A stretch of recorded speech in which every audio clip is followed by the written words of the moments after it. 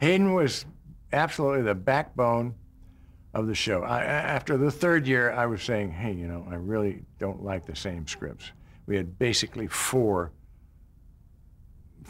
scripts that made up like a book, and then we'd do those four, and then we'd have the same four, and the same four, and the same four. And I was getting tired of it. I wanted more writers, so I asked for more writers, and they just couldn't do it. So I said, well, I think I'm going to leave the show.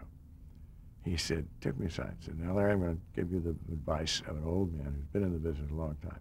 You leave a successful show and everybody thinks you're crazy and they won't hire you. I said, really? Yeah. I said, can't do it, son. Okay, so I'll swallow my pride and do the best I can. And I went to Jackie Cooper, who was the head of Screen Gems at that time. And he said, what can I do for you, Larry? I said, I just, if I can't get more and better scripts, I want more money. He says, how much? I said, I'd like $5,000. Now, this is in the third year. 2 years ago, I didn't know that. Nobody knew it. So he said, okay, I think you're worth it. I was getting $1,750 or something, or maybe $2,000 at the time, which was still a lot of money in those days. But I said, I want $5. He says, good, it's yours. And I said, great.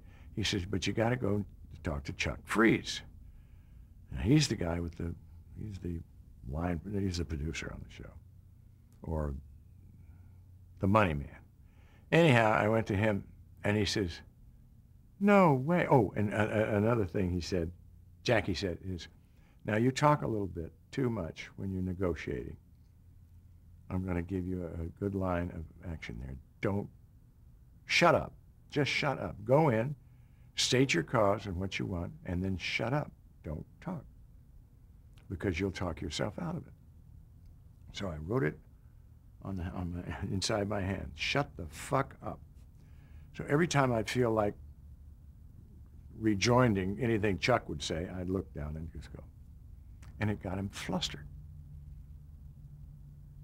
I told him I wanted $5,000, and I told him Jackie Cooper said I could get it. Well, he says, you can't do it. We're not going to do it. Establish a precedent, and actors just don't get that kind of money for that kind of show.